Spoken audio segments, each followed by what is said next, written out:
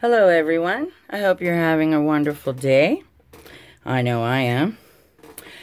I watched a video a while back of Nik the Booksmith, and she made this cute little bookcase. And then not long ago, she made another one. And I just thought they were so cute, and I thought, you know, I'm going to make me one of those. So I did. And this one, of course, is bigger than hers. This is 17 inches tall and 11 inches wide, because that's how big my chipboard was. So that's what I used for the back. And then I just based everything else off of that. I used paper from like 4 different paper packs. I got some of this cute stuff on the side. I've got like a wood grain on the top. I have moths and skulls and constellations and black paint and this stuff here, this sparkly pretty stuff. This is from that that vampire paper pack. Bitten.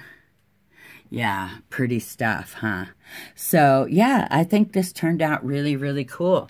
And I went ahead and just made it. Well, then Nik the Booksmith decides after that to have a challenge, mini bookcase challenge. So I am making this video for that challenge.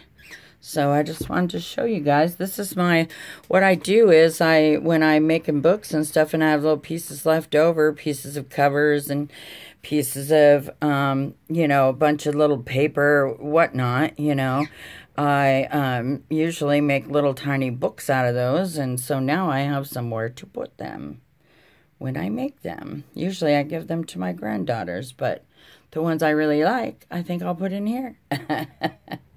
So anyways, I hope you like my little bookcase. I think it's really nice and spooky, and I don't have the best lighting or any of that kind of crap. I just use my phone, so I hope you guys can get a good idea of how cool it looks. Here's my little clock I made.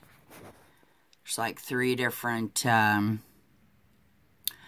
layers, and then I put you know, foam stuff between them, so super cute. Love those skulls. So, anyway, okay. I just wanted to show you what Creepy Creations has been up to a little bit. So, there you are. Hope you like it.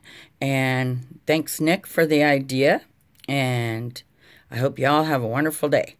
Bye now.